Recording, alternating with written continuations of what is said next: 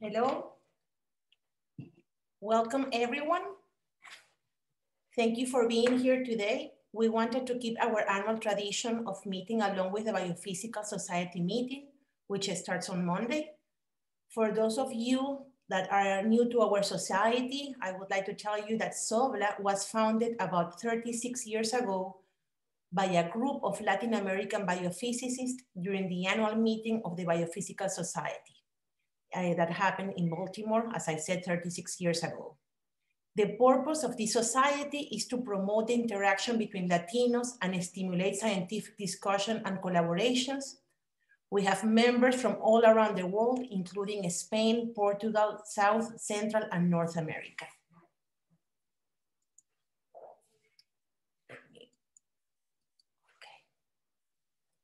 So we are gathered here today. About 100 people have registered as this morning to celebrate the life and the scientific contribution of Dr. Julio Vergara.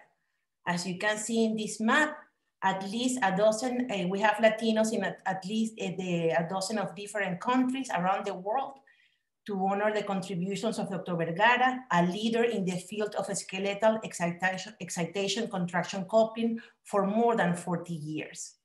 I really want to invite you to read Dr. Vergara's scientific trajectory told by Ariel Escobar in the SOBLA website. Before starting our agenda, we would like the SOBLA Executive Committee, we would like to thank Mariam Sell and Tammy Hopp from Johns Hopkins University for taking care of our finances for many, many years until this past November. I also like to thank the people in Chile, particularly Dr. Ramón Latorre, Moisés Acevedo, Jocelyn Garcia, and Juan Carlos Garcia from Valparaíso for taking the lead in treasuring our memberships and donations since December 2020. With this, I would like to show you what we are going to be expecting today in our 3-hour meeting. The welcome that I'm already giving you. Then we're gonna listen from Dr. Pancho Bezanilla. He's gonna talk about Julio Vergara's scientific life. Then his former trainee, Ariel Escobar, is gonna give us a seminar to honor his mentor and friend. We will have these questions and discussions from the audience. I welcome everyone to keep using the chat as I see you are already doing. Then we're gonna highlight the career transition of a rising star, Dr. Claudia Moreno from the University of Washington. We will listen from our treasurer, Dr. Miguel Holmgren, the state of the SOBLA. I will show you a few of our initiatives that I think are gonna be really good for the SOBLA this year. We will listen to some announcement from our sister society, the SGP, from Dr. Jorge Contreras and former president of the SOBLA. And then I would like to invite every one of you to another room to have our virtual happy hour. So stay tuned for the rest of the meeting. And without further ado, I would like to leave the floor to, or the screen, I should say, to Pancho, that is gonna talk about the contribution of Julio Vergara to the muscle field. With this, I'm gonna stop my. Hello, everybody. It's really, for me, a pleasure, but mostly an honor to talk about Julio. I was told that I only can talk no more than 5 minutes. So this is going to be brief, and it's not going to be given much of a, let me share the screen here for a second, here, share screen. Okay, so it's not going to be really fair to Julio because it's too short, but let me say what I can say in this short time. So let me put this in here. So Julio studied in the Catholic University first as a medical student, and then continued his studies physics in the University of Chile. He went to school a career called the Biological Sciences from the Catholic University. Then he went to Montemar, where he did his thesis under the supervision of Eduardo Rojas, Guayo. That was obtained in killed in 1972. And of course, this was done in the Laboratory of Fisiología Celular in Montemar. This is a picture of that particular lab around the 70s. And probably Julio is watching here. Here is the place where we used to go and have lunch. And the old club, and none of these things are left anymore. They're all gone. But during that time, in 1970, the squid had disappeared from Chile, actually. And so Julio had to do his work in a complete different preparation that had started to be available, which was the Megabalanus psittacus, a huge barnacle that has enormous muscle fibers. So his work was done. Here it's a picture where Julio is with his wife, Pepa, and also Wayo is here with Ilani. Wayo was his mentor. And from that work, which was done in the early 70s, Julio published at least one paper, which is the calcium and potassium system of a giant barnacle muscle fiber and the membrane potential control, a very important paper.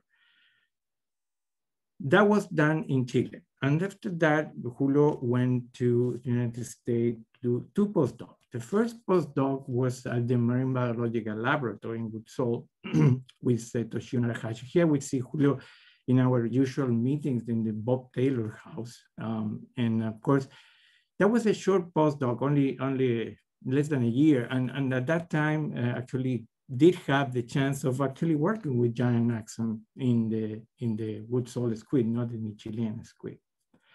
But the most long postdoc and more important was done at NIH in the Laboratory of Neurophysiology of the NIMH. Here is a picture of the campus, and I picture here building 36 where Julio worked in the 2nd floor in the laboratory of Rappaport. And I picture at night because that's what normally used to do. And we would work day and night in the Rappaport laboratory. And of course, he published a very important paper here on fatigue of frog muscle, single muscle fiber with Stanley Rappaport. That was until 74 when Julio decided to go back to Chile.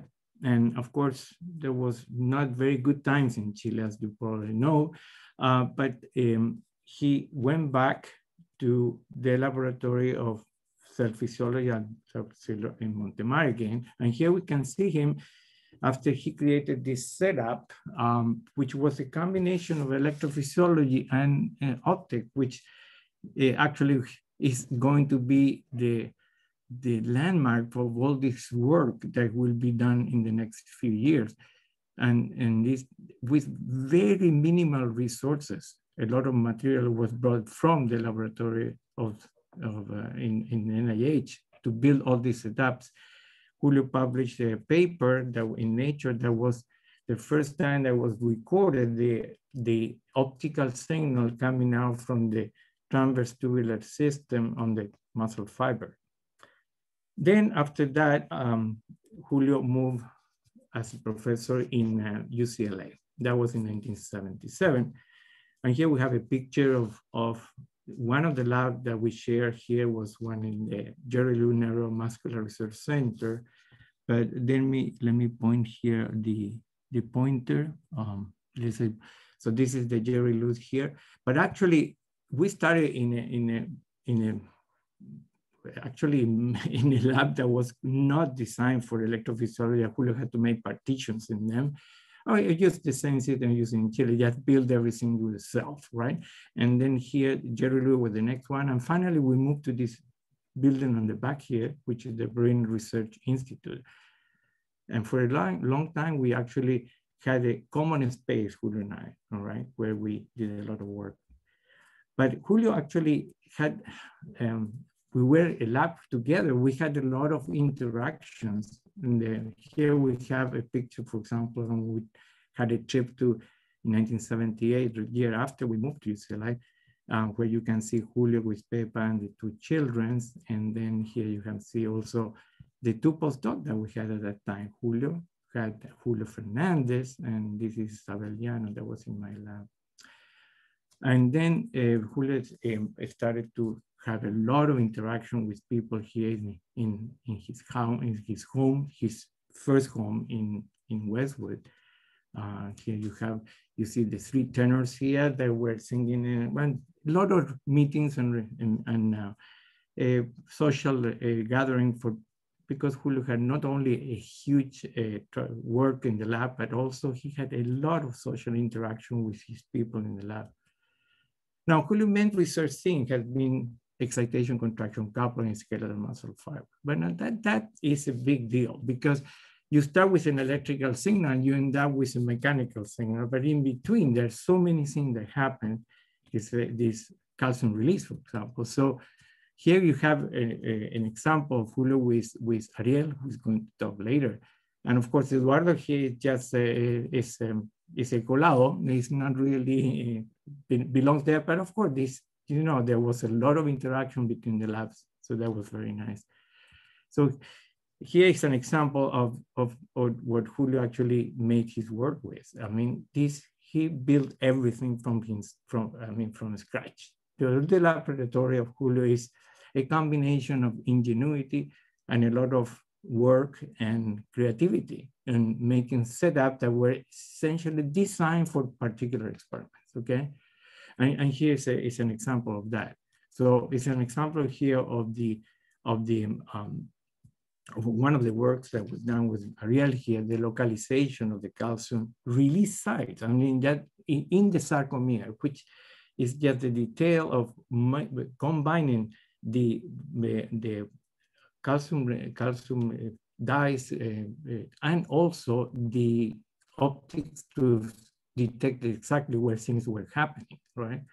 So for this also Julio worked quite a bit in the development and characterization of how you measure calcium. And that was not trivial. There was a lot of work done before and a lot of different indicators that required quite a bit of work. I mean, because things were done many times improperly. Julio was the one who actually pointed to the fact that many of the measurements were incorrectly done because they were done with a calcium indicator had too high affinity, and that actually distorted the results. So, and here's an example here also, that combination of calcium cage when it's released and how you see how this calcium is actually increasing in time and during the excitation contraction coupling.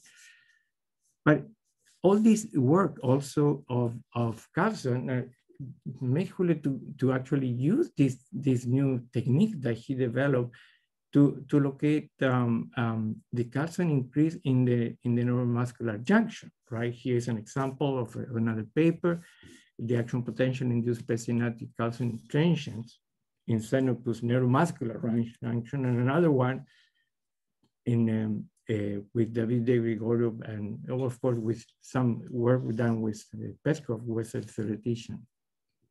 Now, here's another important one. For example, it's the propagation in the thermovestibular system and voltage dependence of calcium release. Here, put everything together, the propagation and at the same time, the release. So it's just putting all the pieces together to understand the easy coupling with all this technique that he developed. Here's another interesting thing that actually is amazing. Julio developed this technique, which is just to take what you see on the left here. These are muscle fibers from the the foot of the rat, where you can see the different muscles, and by using the technique of electroporation, he was able to make this muscle to produce enormous amount of protein. In this case, of course, it's a GFP, so you can see beautifully how it gets fluorescent in the same muscle fibers, right? But this technique is really important because, he was able to actually produce in the muscle the atropidin receptor, which has to do with the calcium release, actually transmission between the T system and the SR in the muscle. But this is something that today it's going to actually take off because with the cryo-EM, this technique that Julio developed may be the best way to go to produce proteins, which are very hard to do otherwise. So this is something that Julio has left as a really important legacy here. And here we have Marino, because Marino was very important in the lab of Julio. And of course, Marino is in the picture in the setup because Julio is behind the camera. So that's why you see Marino here. Here we have some more example that actually put together a lot of what Julio did. So studying the detail of the sodium contact in the sarcolemma and the transverse tubular system, and then the delay rectifier and the sarcolemma and the transverse tubular system, okay? So again, it's just putting everything together to understand EC coupling. So this is really an incredible amount of work. Creativity is the more important thing, and how they put it together in such a way that he actually had to make the setups to do this thing.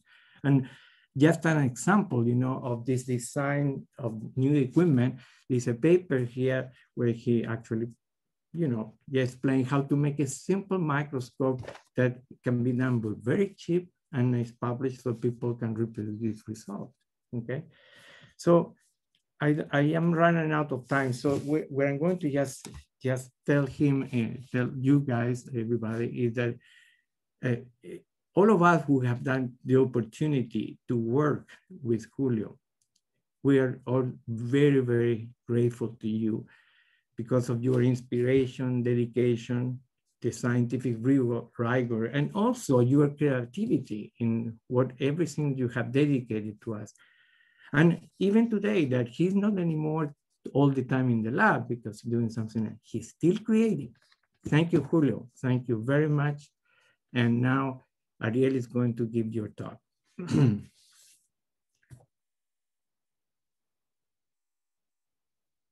Hello, I will need to put my presentation. Somebody needs to give me authority. Yes, I'm there. Let me open this. Yeah, the camera is there. Okay, I'm there. Yeah. So I want to say a couple of few things besides what Pancho said about the Julio career. My impression is that independently on the huge contributions Julio has done in the field, for me the most important thing of Julio is his passion for science.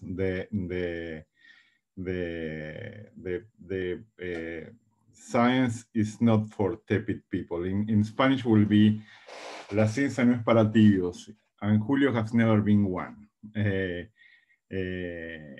I have to say that meeting with Julio 30 years ago in a Biophysical Society meeting in San Francisco was the most important thing that happened in my whole scientific career. And I will always have a gigantic affection and an immeasurable admiration for him. So saying that, I want to give my talk. I will close this. Let me see if I can hide it. Yeah, there. So today I will talk about thermodynamic analysis of intracellular calcium dynamics using a new technique called FLOM that reveals the molecular mechanisms of T-wave alternances in the heart. Yeah, alternances were first discovered in the 19th century. Yeah, the physicians found that persons that having a strong contraction, a weak contraction, a strong contraction, a weak contraction, they have a very bad prognosis. Yeah, and usually they die. They will have a ventricular fibrillation. There was not until 1910 where Einthoven, using his newly designed electrocardiogram, was able to find that these alternances were also present in the electrical signaling in the heart. Yeah. And this had been a big field. The people showing alternances here, really, they have a bad prognosis. Let me see. Yeah. So what happened with electrical activity of the heart during a tachycardia? Usually alternances appear when we have an increase in the heart rate, yeah? So this is a recording of the electrocardiogram. It's a transmural recording. We have an electrode inside the chamber and an electrode outside the chamber. If we look at the timing of the action potentials across the ventricular wall, the first signal that happened is the depolarization of the endocardium, yeah?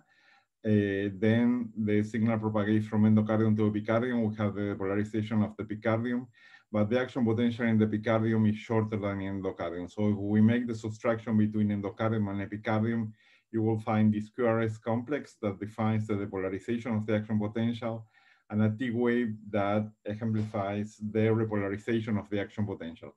And you can see that the action potentials in the endocardium and the epicardium are different. The epicardium have this spike and down behavior. So what happens if we pace the heart at different frequencies? This at 4 Hertz, you can see a QRS, a T wave, a QRS, a T wave. 6 Hertz, a QRS, a T wave, a QRS, a T wave, yeah? But at 8 Hertz, you can see a QRS, a big T wave, QRS, no T wave, QRS, big T wave, QRS, no T wave. In order to don't have a T wave, yeah, the repolarization in the endocardium, they need to occur at the same time that the repolarization in the epicardium. If we increase furthermore the heart rate, yeah, you can see a positive T wave, a negative T wave, a positive T wave, a negative T wave, and when we have a negative T wave, that means that the endocardial action potential is shorter than the epicardial action potential, yeah? So tachycardia induced T wave alternances in the electrocardiogram, yeah? Why alternances induce arrhythmias? Usually we have a depolarization from endocardium to epicardium and a repolarization from epicardium to endocardium. When we have alternances, we have a depolarization from endocardium to epicardium, but there will be a point in which we'll have a repolarization from endocardium to epicardium, opposite to what happens normally, yeah?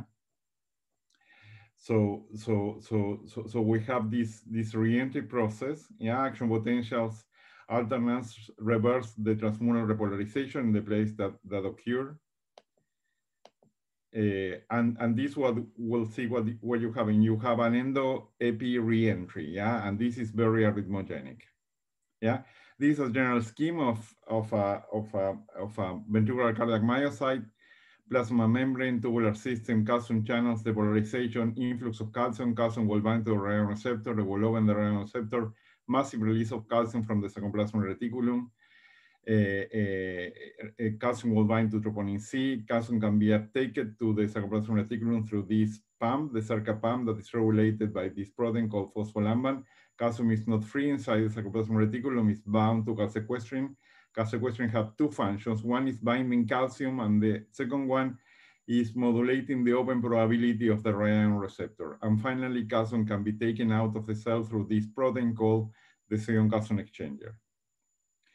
So in which place of the ventricular wall alternances start? Yeah. So for this, we developed a technique several years ago that we call pulse-localized fluorescence microscopy. We use an optical fiber in order to record changes in fluorescence in the ventricular wall. But in this case, we did two things at the same time. On one hand, we measure the fluorescence, the calcium fluorescence with rod 2. And we also put a balloon inside the ventricle to measure the pressure. So we're measuring calcium and pressure. Yeah, at 2 Hertz, you can see this at 21 Celsius.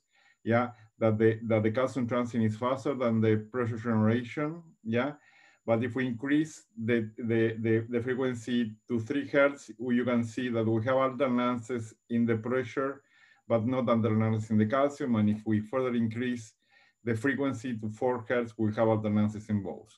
So this means that the alternances are not starting in the epicardium, yeah, they're starting in another layer of the ventricular wall. So in order to identify which was the place, we decided to perform experiments measuring simultaneously epicardium and endocardium with 2 optical fibers, yeah, and measuring the AKG and action potentials with a microelectrode. Yeah, and when you see that, you can see the red is epicardium, the black is endocardium. There is the alternances are larger in the endocardium than in the epicardium.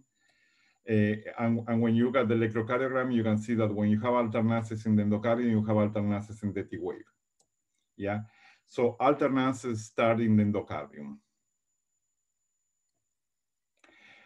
How alternances, calcium alternances are transduced to the action potential duration alternances, which is the impact of calcium release on the repolarization of the action potential. This is a general scheme, again, T-tube, influx of calcium radioion receptor on the sodium calcium exchanger.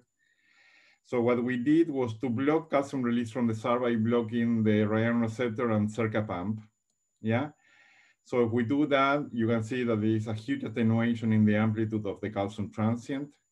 And if we look at the action potential, you can see that in absence of calcium release from the SAR, the repolarization of the action potential becomes faster. So one possibility, I don't have time to show in detail the currents, but one possibility is that the sodium calcium exchanger in the forward mode is producing this phase 2 in the action potential in the mouse, yeah?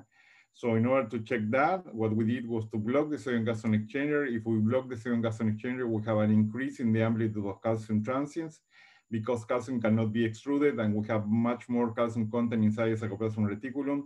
But when we look at the action potentials, we can see that the action potentials are faster. So the mechanism transducing the changes in calcium in this phase 2 in the action potential is the activation of the sodium calcium exchanger. Yeah, so calcium release from the sarcoplasmic reticulum define the action potential repolarization by activating the sodium calcium exchanger. Yeah, so in which place of the ventricular wall electrical alternances begin? So what we did was to measure, in this case, using potentiometric dyes. We have a microelectrode, we have the electrocardiogram, so you can see that we have the green is the microelectrode recording of the action potential, and the blue is the recording of the electrocardiogram. Yeah, and when we look with potentiometric dyes, we can see that here we have both action potentials repolarizing at the same time, but if we, at this heart rate, yeah, we have a shorter repolarization in the endocardium related to the epicardium. So T-wave alternances are induced by action potential duration alternances in the endocardium. The first layer that will alternate is endocardium, and this is basically because there are several factors, but we have less calcium pumps in the endocardium, and we have the same number of phospholamban molecules, so the number of pumps inhibited by phospholamban is larger. Calcium alternance depends heavily on the heart rate and the temperature. This we can see it here at 20, we have those transients. Yeah, if we increase the heart rate to 8 Hertz, you can see big alternances in the calcium signaling.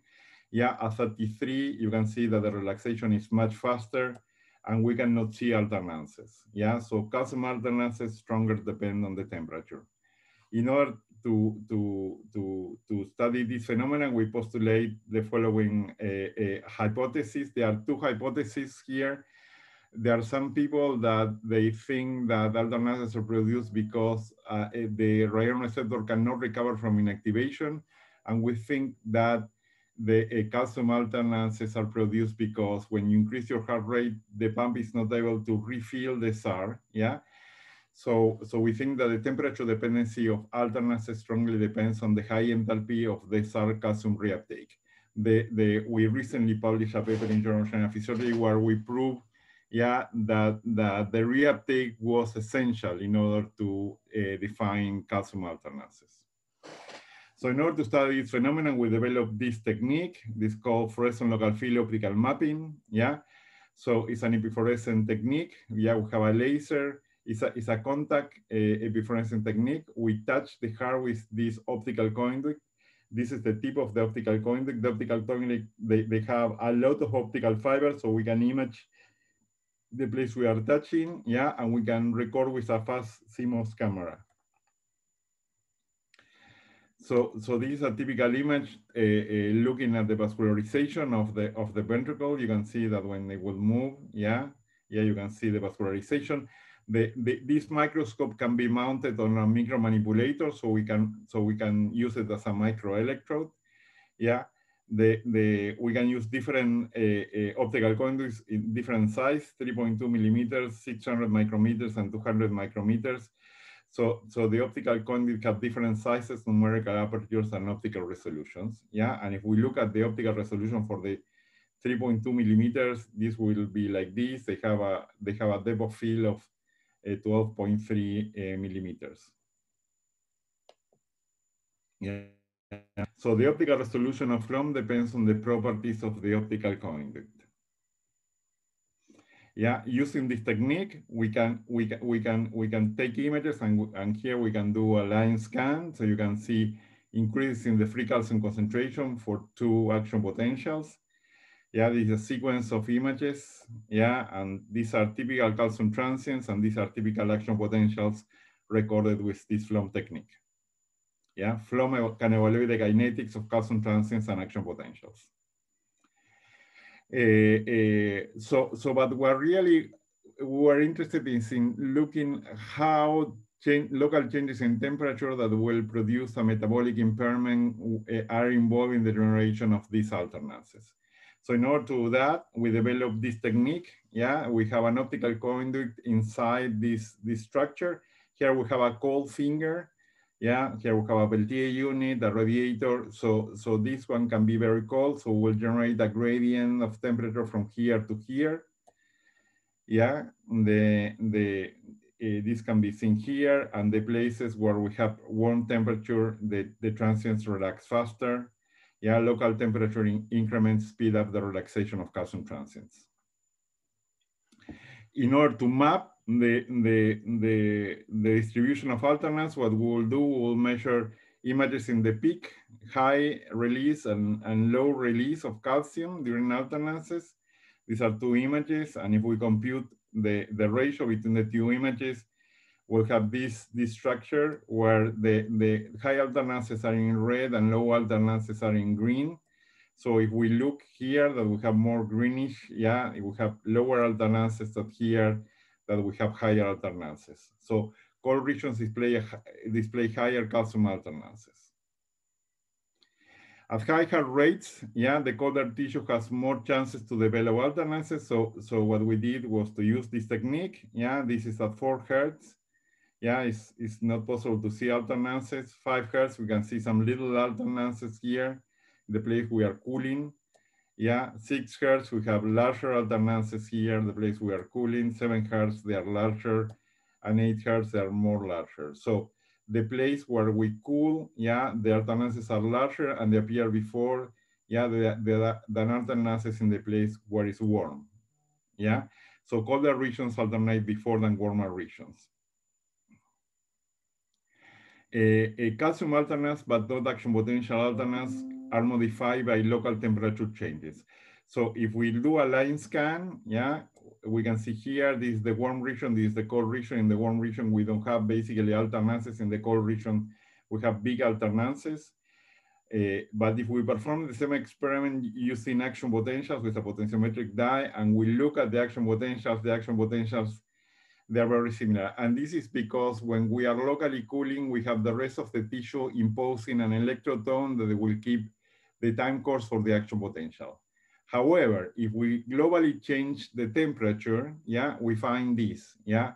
The larger the temperature, the longer will be the action potential. This is not very intuitive. And this is because of the big temperature dependency of the sodium calcium exchanger. Low temperature, they relax very fast because we cannot activate the exchanger. High temperatures, yeah, we can generate this phase 2. So this is a sequence of cold and warm temperatures. Yeah, calcium alternances are not always generated by electrical alternance. And this is a very important issue because people for a long time thought that calcium alternances were generated by electrical alternance. And here we can show that we can have calcium alternances in absence of electrical alternances. So in order to evaluate, one thing we need to know is how cold is cold, yeah? In order to evaluate this, we take images at different temperatures. Yeah, you can see that the higher the temperature, the shorter will be the time to peak for the calcium transient, and the lower the temperature, will take more time, and the relaxation take a longer time.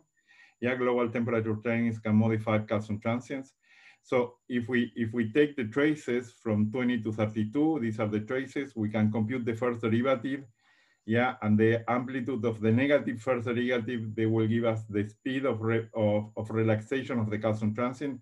You can see that the warmer regions, yeah, they have larger peaks and sooner peaks than the colder regions. Yeah, if we have this change in the calcium bound to the dye, Yeah, we can perform an Arrhenius plot where we have here the logarithm of the velocity and here one of the temperature over Kelvin. You can see that we have a single thermodynamic process. Yeah, so we can calculate, fitting this function, we can calculate the change in enthalpy and the change in entropy. The change in enthalpy here is 9.17 kilocalories per mole, and the change in enthalpy is 34.7 calories per mole for Kelvin. So this number is very important for you to remember. It's 9.17 kilocalories per mole. So as you can expect, yeah, if you plot in a linear scale, this will have an exponential function, but the points are not very far away from a line. So we can draw a line, yeah, in order to compute the changes in the temperature.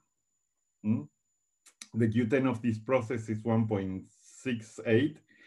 So the Arrhenius plot shows that the calcium transit relaxation is governed by a unique thermodynamic process. Yeah.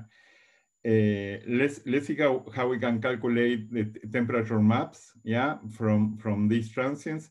Yeah, these are the transients. Yeah, and we compute the first derivative by subtracting 2 consecutive images and divided by delta t. Yeah, so this is the derivative.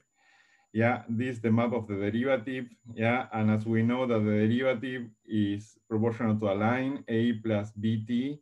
Yeah, we can calculate the temperature from this equation.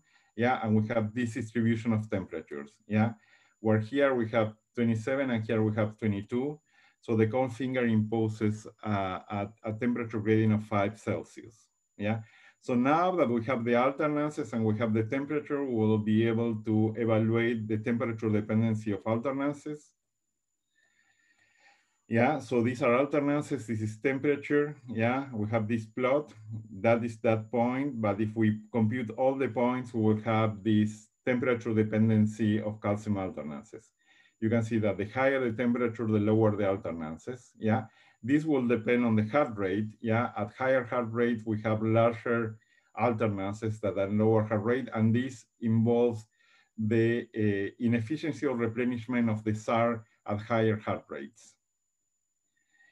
So calcium alternances have a high temperature dependency. Q10 are around 3. Yeah, here we calculate the Q10s. At 5 hertz, we have 1.7. At 6 hertz, we have more than 2, and at 7 hertz we have more than 3. Yeah. So in order to these alternances, yeah, they have a higher temperature dependency than the relaxation of the calcium transients. So we wanted to know if the pump was involved. In order to do that, what we did was in a cuvette, yeah, these experiments were done by Dr. Julio Copello. We have microsomes, we have ATP and antipirilazo. Yeah, we add calcium, yeah, and when we add calcium at different temperatures, you can see that the relaxation rates, yeah, of the uptake of calcium by the microsome is different. At 37 is very fast, at 9 is very slow. So here we have velocities. So if we have velocities, we can calculate an Arrhenius plot, and if we calculate an Arrhenius plot for the pump, the change in enthalpy is 20.4 kilocalories per mole. So the temperature dependency, the energy barrier for the pump is much higher than the energy barrier for the relaxation of the transients. And this somehow implies that the relaxation of the transient is not governed by the reuptake by the pump. Yeah. So if we look at the rate and the temperature, yeah, we can find that the Q10 for the pump is 3.1. That is very similar to the Q10 for calcium alternances. Yeah. So the SAR calcium refilling mediated by CERCA has a temperature dependency similar to calcium alternances. So in order to prove that alternances were produced by an inhibition of the CERCA pump, we performed this experiment. Here we have little alternances, yeah, a heart pace at 9 hertz. You can see little alternances. If we partially block the pump with 200 nanomolar of tapsigargin, this is a very low concentration of tapsigargin. You can see that if the pump cannot pump back to the sarcoplasmic reticulum, we have large calcium alternances, yeah? But if we wait 8 minutes, you can see that the signals are much smaller, yeah? And I didn't have time to show this, but the lower the intrasar calcium content, the lower will be the alternances. So if we partially block in the circa with tapsigargin, increase calcium alternances. And if we look in detail, yeah, this is the control. Yeah, and these are 2 minutes of tapsigargin. You can see a big increase in the amplitude of alternances. And these 8 minutes that we have a decrease because we have a depletion of calcium from the sarcoplasmic reticulum. So partially blocking circa with tapsigargin increased calcium alternances.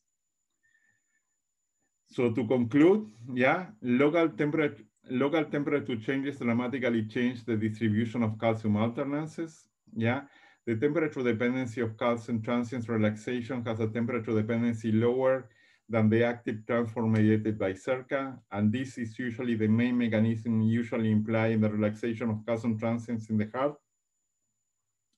So this suggests that calcium buffering plays a central role in the relaxation of calcium transients in mouse hearts. Yeah, the thermodynamics of calcium alternances is more compatible with the hypothesis that calcium alternances are produced by an incomplete refilling in the sarcoplasmic reticulum during tachycardia and not by an intrinsic property of the Ryan receptor 2. Yeah, calcium alternances can be modified by circuit transport and the velocity. I didn't have time to show, but if you have a calcium alternances and you induce a sympathetic response, yeah, using, for example, isoproterenol, the alternances will disappear. And in the absence of calsequestrin, that is an inhibitor of the Ryan receptor, the alternances are much smaller. Yeah, calcium alternances in the epicardium can be augmented if we slow down the circa pump. And finally, yeah, we think that this experimental approach can help us understand how spatial distribution of metabolic impairment can induce cardiac arrhythmias. The collaborators, Josefina Ramos Franco from Rush University in Chicago. She has been involved in some things. I show some things of her work. We develop a technique in order to measure both calcium currents and sodium calcium exchanger currents in intact perfused hearts. And there we found that the sodium calcium exchanger activity was critically defined in phase 2. Julio Copello that performed experiments with the microsomes, and Pep Millet is a vice chancellor from the Polytechnic University of Valencia that he spent a sabbatical year in my lab. The people that did the work, yeah, Juliana Aguilar, yeah, Juliana is the first dreamer getting a PhD degree in the country. I'm very proud of that. And she did most of the experiments. Dmitry Gorneyev, he was involved in looking at how alternances were dependent on intrasar calcium content. Maeda Basmi did experiments in which the pump was partially blocked by tapsigargin, showing that if you inhibit the transport, you have larger calcium alternances. And Diego Feinstein did this a faculty in the School of Bioengineering in the University of Entre Rios. He helped us with the developing of some of the software we use for this presentation. So thanks a lot.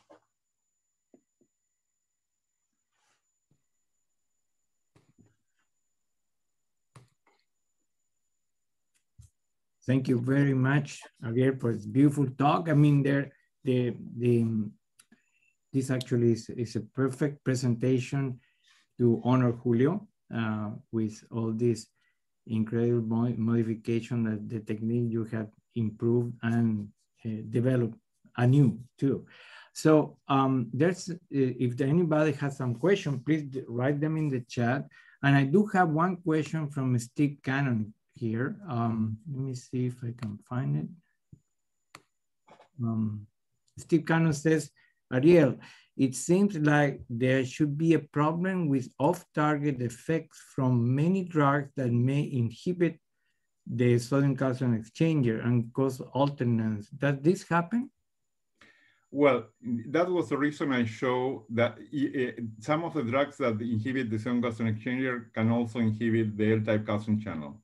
So that was the reason I show that when I use SEAD, we have a larger calcium transient. This means that the influx of calcium is not highly modified, no? And I didn't have time to show, yeah, the currents because they told me that I have to be fast. but when we measured the sodium calcium exchanger currents, we found that if we block calcium release from the SAR, yeah, we cannot see this late current induced by the sodium calcium exchanger activity. So we have other proofs beside the pharmacology that the phase 2 of the action potential is mediated by the activation of the sodium calcium exchanger. Okay, all right, thank you. Are you happy with that, Steve? I mean, is any other questions that are available? Let me check here.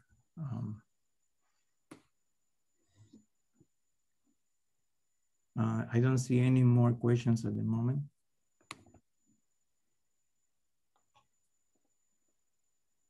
There are more questions. I can see them and I can read them. Is that okay, Pancho? I cannot see them. Oh, let me see here. Okay. Yes. Okay, there is one here. Eduardo Rios is asking the following question. Sorry, let me read properly here. The mid temperature of the alternance, the temperature dependence is unchanged by frequency. Does it mean that the frequency acts by an independent effect?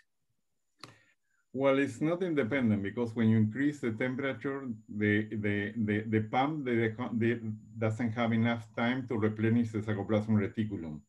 So there are two linked effects. Yeah, if you increase the heart rate, you will have less time to replenish the SAR, and that's the reason you are producing alternances because you cannot fully recover the calcium content inside the sarcoplasmic reticulum. Okay, good. Okay, so then Claudia Moreno is asking something too. Ariel, in the cardiac pacemaker, it has been proposed that the spontaneous release of calcium through radioanalytic receptor contributes to early depolarization. Do you have any thought on how the mechanism that you describe of alternance generated by changing circa activity? Sorry. Yeah, we have a paper on that. And what we show is a paper in Journal of Molecular and Cellular Cardiology. So what we show is that if you photolyze calcium inside the pacemaker cells, you can increase the heart rate, yeah? And the very basic mechanisms there is that if you have a overload of calcium, you will have an increase on calcium sparks. These calcium sparks will activate the sodium calcium exchanger. They will produce a steeper depolarization and they will change the minimum diastolic potential, and this will increase the heart rate. And there are two mechanisms. One is rather related to the release of calcium from sparks, yeah, that can be mediated by a beta-adrenergic modulation because the circa pump will act faster if you have a less inhibition from phospholamban on the circa pump. But also there is a current called IF, yeah, that is called the funny current, or IH, in the central nervous system, that is also present, that is very sensitive to cyclic AMP, and they will change the heart rate. Great, okay. So I think that with this, we can just proceed to the next part of the meeting and just give the batuta to Valeria, all right? Okay. Okay, thank you, Ariel. And I think Dr. Vergara wanted to say a few words. So I'm gonna ask Dr. Vergara to unmute and show his face on the camera, please.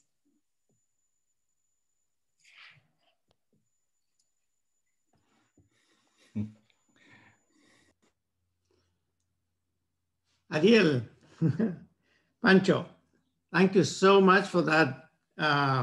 First of all, for the invitation to SOBLA. Valeria, Miguel, thank you very much. It has been an honor, and I'm really emotive of this very emotive situation, and I thank you very, very much. I think you exaggerate a bit with the comments, but you're good friends. So the other thing I want to say is that you're right, Ariel. We have always tried to tackle difficult questions, questions that seem to have very obvious answers, but we never believe that the answers that have been given before are really quite correct. So we are ready to attack them and invest all our lives in that. And I can say that I've devoted entirely my life to try to make things, no matter how difficult the answers are, try to answer the right way. So I don't want to, I'm not very good for this kind of situation. So the only thing I can say is I love you guys a lot.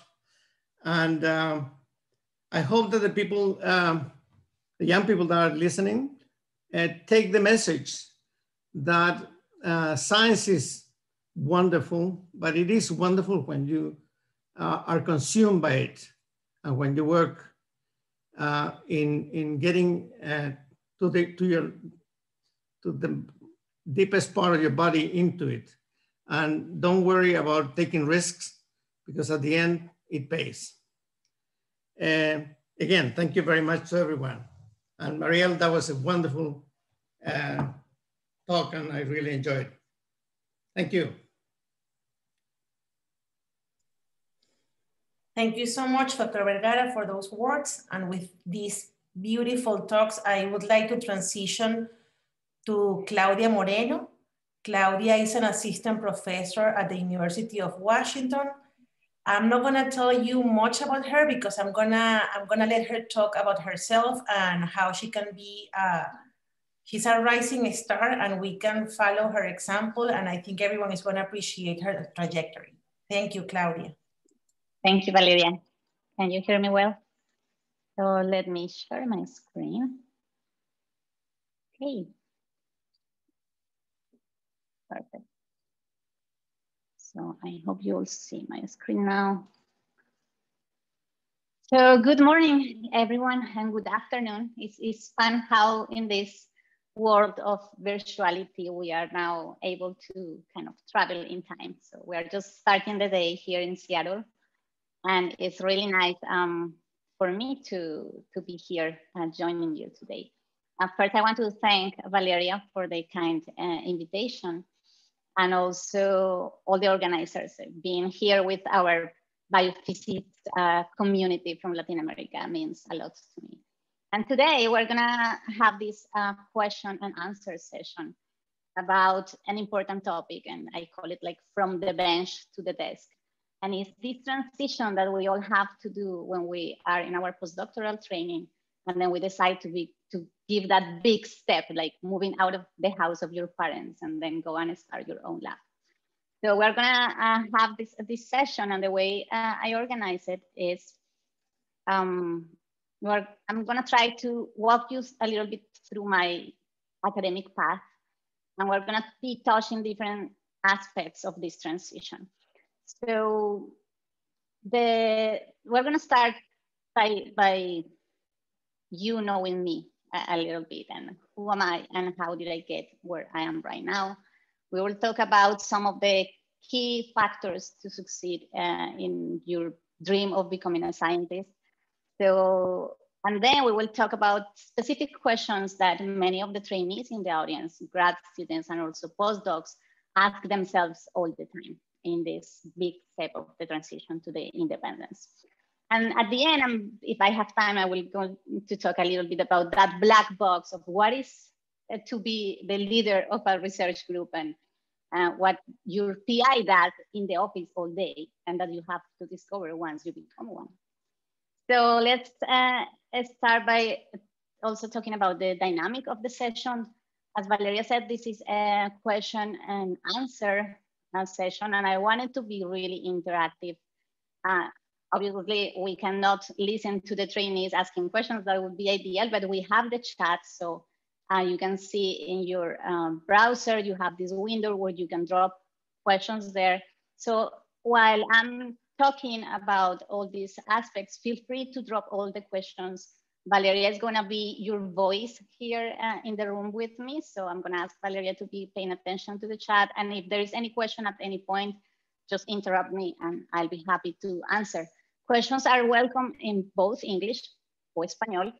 whatever it makes you feel more comfortable. And if you feel comfortable, please also identify yourself, not only with your name, but also your nationality and your training status, so I can give you a more tailored answer. Feel free to send questions all the time. All the questions are welcome. There are no such a thing as a bad question, so please make sure you just ask whatever you want. And so let's start with the first part. And so let me tell you, who am I and how I identify myself. So my name is Claudia Moreno, and my pronouns are she, her, hers. I'm a scientist. I identify myself as a cardiac physiologist and also a biophysicist. I am a first generation college student, a daughter of a family of 5 children from Colombia. So I'm a Latin American woman. I'm also a working mom. I have a beautiful 5-year-old daughter that keeps me busy when my lab doesn't. And I'm also junior faculty. I'm a very active social person, and you can find me also in social networks. So follow me on Twitter and we can chat there as well. You have my email there in case you want to contact me, you have further questions that I can help with. So I'm also now the leader of a research group located in the Department of Physiology and Biophysics at the University of Washington. I have the pleasure to lead this group of young, clever people together with my husband, Oscar Vivas, who has been with me along my entire career. And we have currently 2 postdoctoral fellows, Liz de la Cruz, she's from Mexico, Matthias Baudot, who is from France, and we have also research scientist, Sabrina Choi, who is from the US. So we have what we call the MB Lab, where we mainly research mechanisms related to the aging of the cardiac pacemaker. And I'm not gonna enter into much detail on my research because we want to center now more in the path. So, but if you have further questions, I'll be happy to talk about that.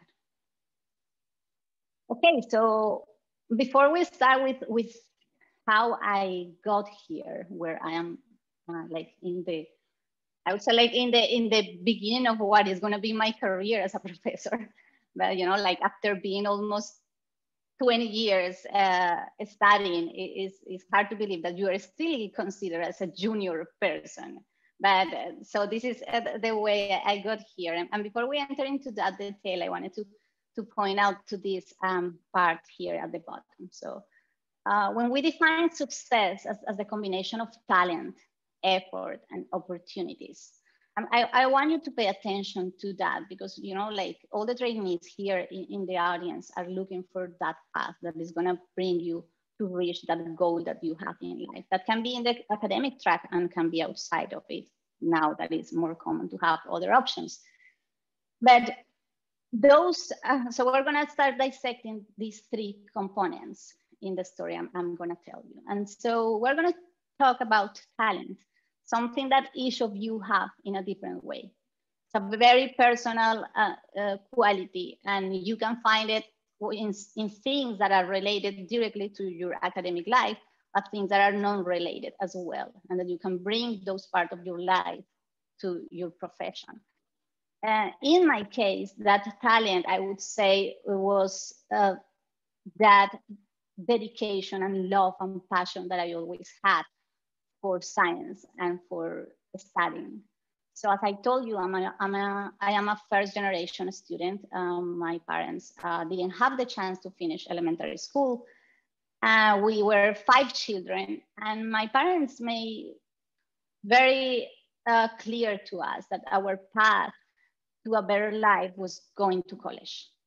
So they gave us all the opportunities within the limited opportunities that they could provide by then to guarantee that we could dedicate all our effort and time to our studies and be excellent on them. And as a way to pay that dedication that they gave to us, we excelled in our studies, and we became, you know, like these really good students that got good scores and always advanced to the next step with that goal in mind of accessing to college. So I would say that that passion and dedication, as Julio said, is really important, and is something that moves you and is your fuel to continue. And then the effort is, you know, like I'm gonna start telling you a little bit about my college, is coming from a family from a low income background. Your opportunities are very limited. Accessing to higher education in Colombia, at least, is very difficult. There are a few public universities. Most of the education is private. And it is very important for you to do a big effort to be able to access and have the chance to get enrolled in these programs. So I obtained my major in biology back in Colombia from 2000 to 2005. And then I had one of the first big opportunities to start my career path. And that one was a small workshop, a 1 week workshop organized by a group of professors from a university with the support of the International Brain Research Organization. So this program would bring scientists from different parts of the world to Bogota for a week to have like a super intense training in neuroscience. So we will start very early in the morning, finish at 9, have labs, and listen to these mythical stories about people doing experiments at midnight in Woods Hole with all the electrophysiology experiments, and try to get a glimpse of that science that we didn't have in Colombia. So you had to live that through the stories of other people that had the chance to go abroad and experience what was science for real. And so opportunities come from people that are in a higher academic level from you, people like my professors that had the opportunity to go outside and then return to Colombia and bring with them all the knowledge and all the passion to dedicate time to look for funding, to open new venues for us, to bring these people and this organization for 1 week to change our lives.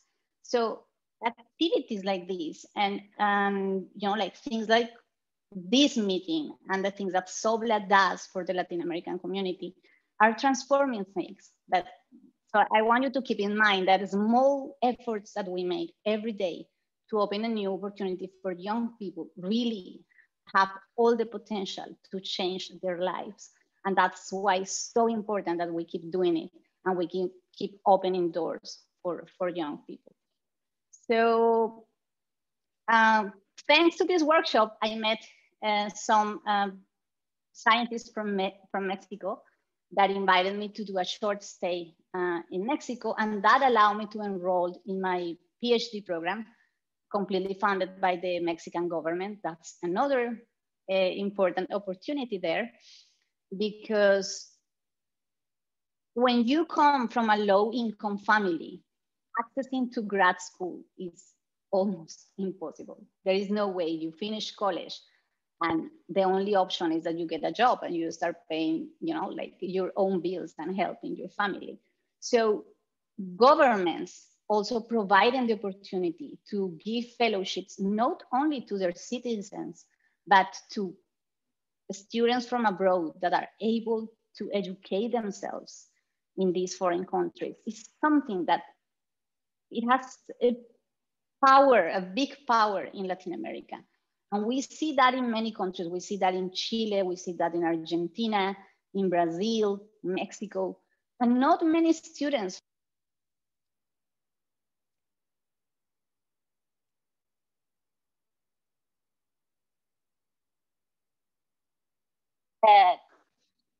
that don't have these fellowship programs have the information available for students to access to other programs outside.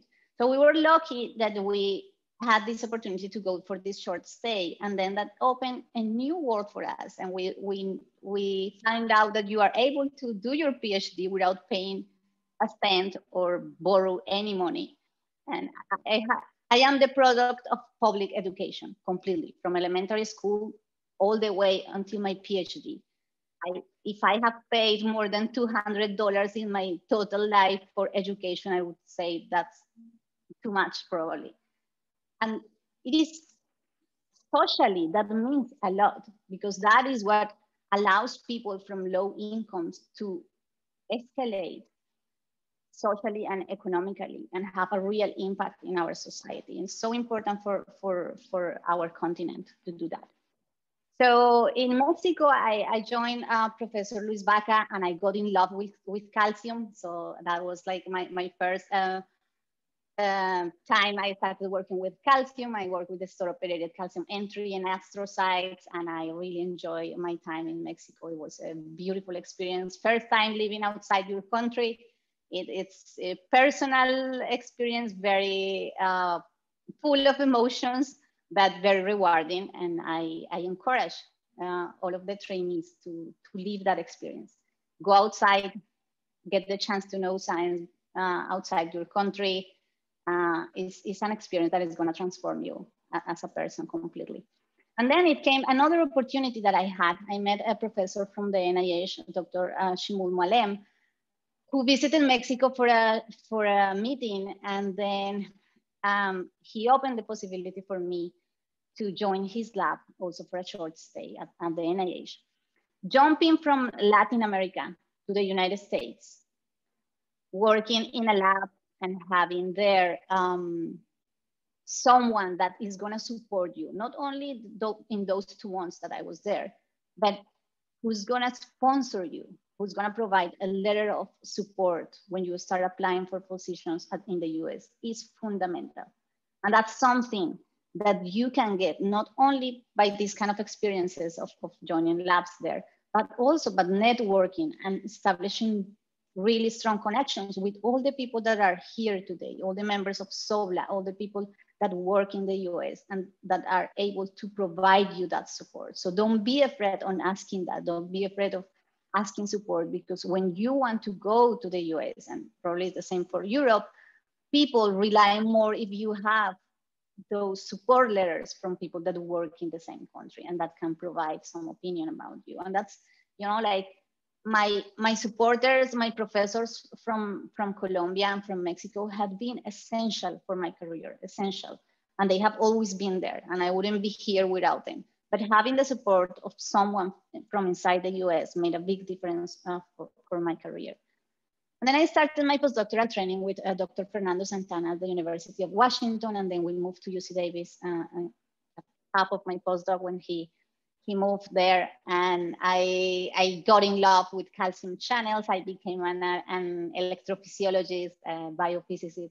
Finally, I got the chance to work in the same department with Bertil Gille. Such an amazing experience that when I was in Mexico, it looked almost like a dream, impossible to become true. And one day I was there, sitting in his office, getting classes from him on how to modulate, to do models of the action potential. And I would just, you know, I could have spent hours just looking at him and mesmerizing how this little girl that one day dreamed of becoming a scientist was sharing the same room with one of the most brilliant biophysicists that we have ever known. So it was, you know, like that passion, that meaning that becoming a scientist has had for me is something that is very deep. And I am sure many of the young people in this meeting share at some extent that passion, or we wouldn't be here really, because being a scientist is not an easy path. So that's why we do it.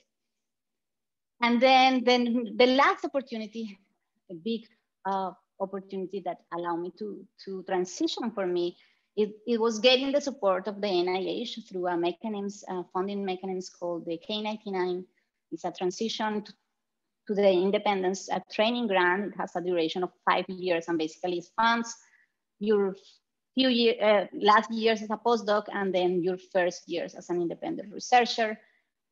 It's a big support. It's available for non-citizens in the US. That's super important for all the trainees that are being trained here and that have citizenships from other countries. And I am not going to enter into too much detail there, but the only thing I want to say is that if you want to know more about the K99 mechanisms, if you are thinking on applying to it, please don't hesitate to contact me. I'll be more than happy to provide all my materials support, because when I apply for it, I look for that support and I receive more than you can imagine. People are always willing to help in those things, and that's something that you have to take advantage, because that makes your life much easier and your chances are higher. So with that, we're gonna move. So please feel free to send questions of any topic, because I keep talking. I'm really good at talking, so just don't save the questions to the end, okay? Claudia, since you're making the transition, you have a couple of comments and questions. Okay. So let me read them to you. From Viviana Monge Galvan, thank you for sharing your experience, Claudia. From Pablo Peixoto, congratulations, Dr. Moreno. I was thinking about the fact stories of success like yours are often used by gatekeepers as proof that the American dream is achievable to all those who have grit, merit, determination, etc., regardless of race or gender. How do you weigh the impact of systemic racism, misogyny versus support systems and allyship on your amazing career path? So I'm gonna. Yeah, let me, thank you for the congratulations. I think, you know, like, there are many things on that question. And I think something important is that, you know, like racism is something that obviously is now on the table, especially here in the US. It's a conversation that we almost have in a daily basis here in our institutions. And even though we experience a lot of racism in our Latin American countries, in a lot of classism in many aspects, I think you really start experiencing how much racism can affect you as a scientist and as a Latin American person when you start working here in the US. You know, like since the moment you enter here and you start filling 100 forms where they ask you about your ethnicity and your race, and then you just start identifying yourself as, you know, like Latin and Hispanic person all the time. And that creates a lot of, you know, like discomfort in many people, because then you start being classified as something that when you live back in your country probably was not a part of your identity. So nationality is something that we normally incorporate into our identity, and you would introduce yourself as, you know, like it's very easy to say, oh yeah, I'm a Colombian. But identifying yourself in a racial group is something that is pretty new when you moved here, and you need to deal with that. And it's something that you also have to educate yourself in navigating and realizing how much of an impact that's going to have in your career, and advocating for yourself and looking for support and in role models of people that have gone already through this. I'm fortunate to be in an institution where I receive a lot of support for that, and I haven't felt discriminated or excluded or treated differently because of my race or my origin. But that's a reality. It's something that happens in all the levels, and it's gonna continue happening because it's a long road to educate people on that. Okay, you have more questions here, so I'm gonna read in Spanish and then try to translate Okay. using the concept. From Juan Calderón in Colombia. Hola Claudia, ¿cómo crees que puedes ayudar a mejorar la ciencia en Colombia? So how do you think you can improve the science in Colombia? And this question has two parts. So muchos hemos estado en muchos laboratorios en el mundo, pero decidimos volver a casa a hacer escuela en Colombia. ¿Cómo crees que desde tu posición puedas aportar a eso? Tal vez una mezcla de apoyar muchachos para que salgan, pero también para que vuelvan y construyamos un mejor país. So he's asking about returning to the home country and contributing from within or being outside. Mm-hmm. Thank you for your question, Juan. I really appreciate it. It's, you know, like that's something that we all leave our country with that in our heart. Are we gonna go back or no? And for many of us, the answer changes. When I left my country, I thought many times I was gonna go back. Making the kind of science that I doing it back in Colombia is really hard. And I admire profoundly my professors that kind of renounced to opportunities outside to go back to Colombia, because I owe them that. I wouldn't be here if they didn't do that and took that hard decision.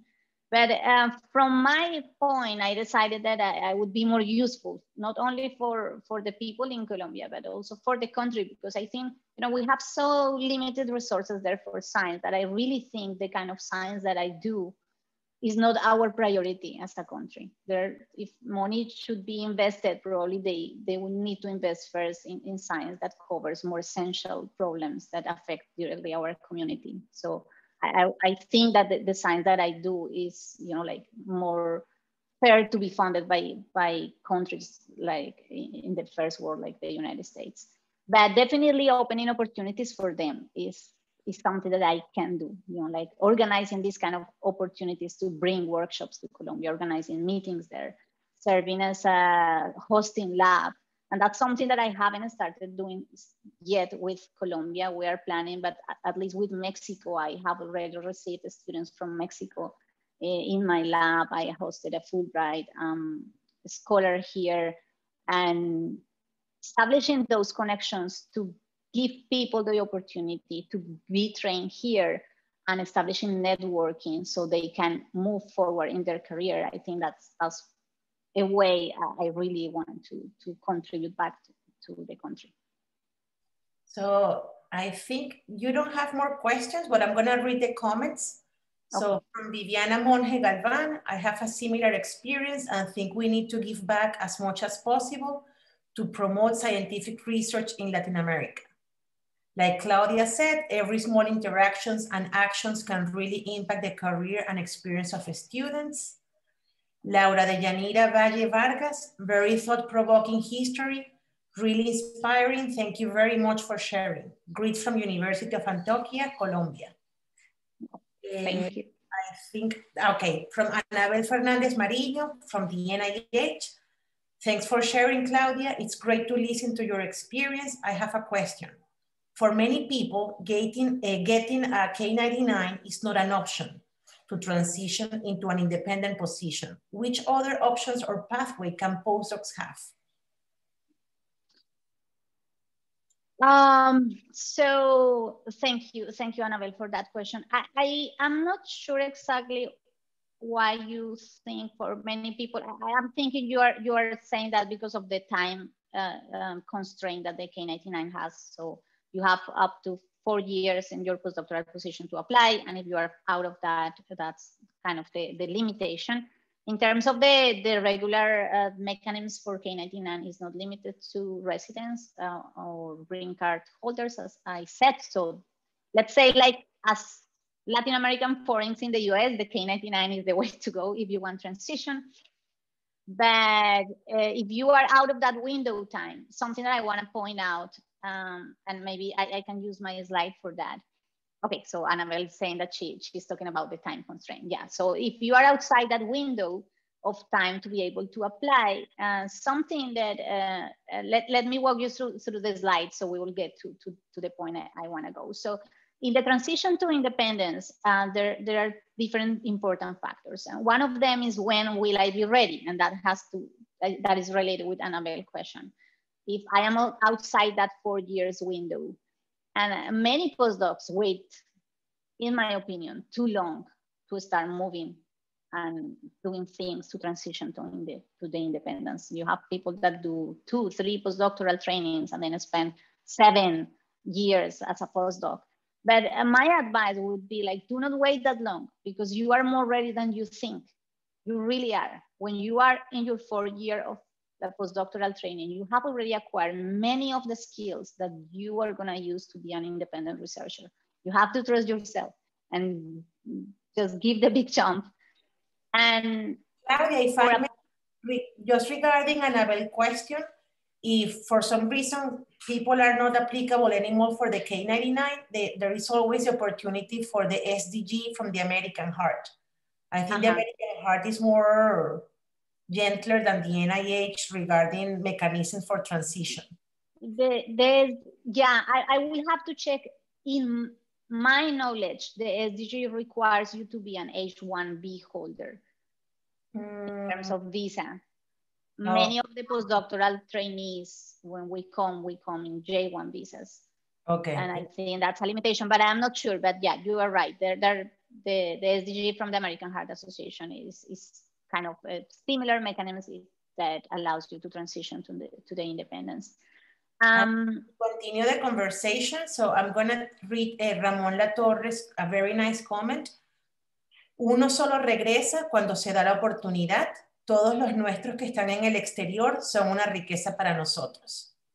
So people only return when there are opportunities available for them, and everyone outside is actually enrich the experience for the people that are in their home countries. Whitney Stevens Sostre, thank you for sharing your thoughts on leaving your home country. It is something many trainees struggle with, wanting to help our countries, but also not finding the opportunities to succeed if we return. And with this, I will leave the floor for you to continue. Yeah. Thank you, Ramón. Gracias. Eso me llega al corazón. And with me, yeah, I agree. You know, like we all want to give back to our countries, and not only that, but you know, leaving your country and leaving your family. Now that people are, you know, with all the pandemics, and people have been forced to stay away from their beloved ones. And remember when the pandemic started? Probably we were 4 months through. And one day I saw in the social networks people saying, what's the thing you miss the most of, you know, being locked down? And all the people talk about, you know, like having dinner with their parents, or seeing their you know, going to birthdays with their families, and all of that, you know, essential things that we as scientists, that we are migrants, and we leave our countries and our families behind. That's our reality. You know, like people now have to go to birthdays and reunions and all kind of family activities virtually. And that's something that I have had to do for almost 13 years. So, you know, that's our reality. That's a big sacrifice. That's something that is the cost we pay for pursuing this, for pursuing our passion in science. And that's something that it's hard to do. It's a price you have to consider as a person if you're willing to pay. And so going back to the main question. So if you start planning your transition to the independence early, so you are not gonna miss those timelines for applying to these big grants, because by your third year, probably you can totally start drafting your first application, and then you still have 1 year to resubmit. And if you get the grant, that's gonna propel that's gonna force you to go and look for a job. So something important is, how do I find my niche? And I think that's so critical. I would go to bed in my 4th year of postdoc when I started thinking about applying for the K-99, every night thinking, what is the question I'm going to answer? I didn't see it. I had to spend all these years reading papers, learning to do things, and training myself as a scientist, training my mind. And then when I tried to narrow that to something that I wanted to answer, it was so confusing. And I would say the first thing that helped me to reach that point, it was to write. When you take that page and you start writing your ideas and you start shaping them, then everything starts falling into place, because you have this unique training. You have been trained in undergrad.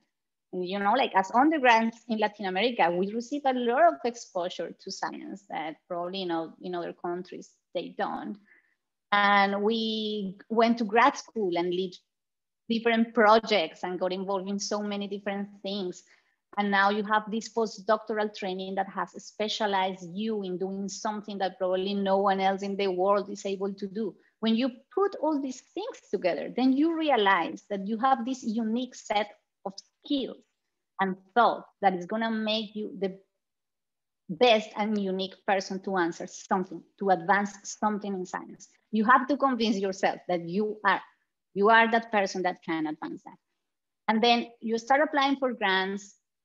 And something very important is having a very open communication with your mentor. We don't have too much time to talk about mentoring, but mentors are essential for your career.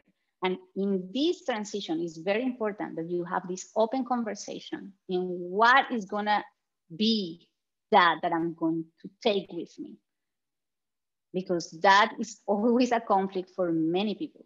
Not all mentors, unfortunately, are willing to give up a part of their research or to, like reframe themselves or exploring an interesting question that you open in their labs. So that really needs to be a really frank, open communication about the research, about the papers, about authorship, because that is going to be essential for your transition. And then the going back to a little bit to what Annabelle said, what do I need to be competitive when I'm going to the job market? Not necessarily having funding, like that last sentence here in the slide. Having a Nature and Science publication and having a transition grant is attractive. It is. We cannot lie ourselves. I am not going to tell you, oh no, if you have a Nature or a Science or a K99, people is not going to look at it. I mean, we live in a system that is very competitive. There are institutions in the US and around the world that really pay attention to that. But the question is, what kind of institution you really want to work in? You want to work in that institution that only hire people that have natures and that bring millions of dollars with them. And so if that's the case, how your future is gonna look? Because if they hire you because of that, probably when you are running for tenure, they are gonna ask you 5 times what you brought. So if that's your motivation and that's the way you do science, go for it. But if that's not what moves you, so find a job in an institution that is not looking for people that only publishes in Nature or that is only already funded, because you want people that want to support your career, really, that is investing in you, that trust you and that like your science. So for me, what do I need to be competitive? A good research question, that's essential. And I'm sure all of you will get to that point because you are unique in your mindset and in your skills. Good mentoring, super essential. Find good mentors. Make sure you take the time to know the person you are going to work with. Don't rush. If you are in a bad environment, bad fit, because it's not only about someone being a bad mentor, sometimes it's just a bad fit. Not everyone has the same philosophy that the mentee needs to advance. Don't refrain yourself on taking risks and also changing when it's necessary. Leaving a lab is not the end of the world. If it's better for your career, find support to do it. Acquiring good presentation skills and writing skills, essential. The job market is a whole performance. You have to jump there and convince people that you are going to be able to do something and that your ideas are interesting and that you are going to be able to get funded. And that's a complete set of skills that you have to present.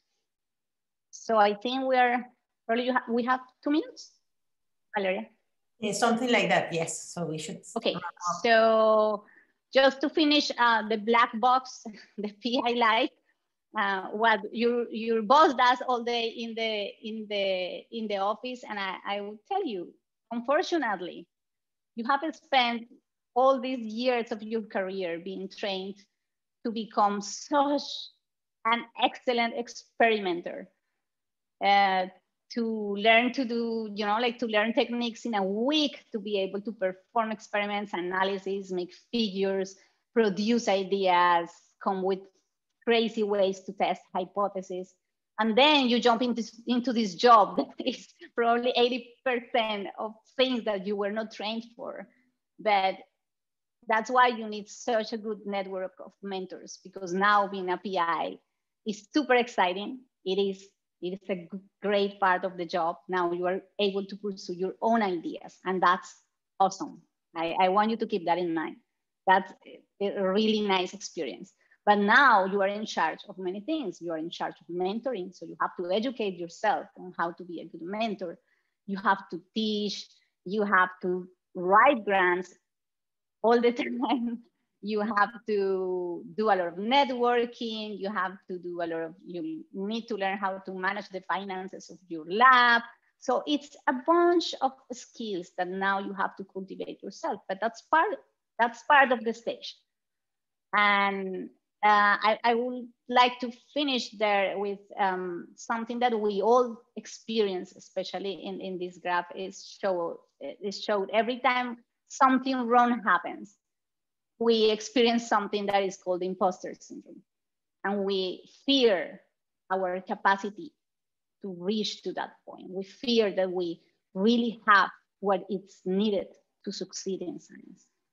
Everyone experiences that, even the people that you consider more qualified for the job.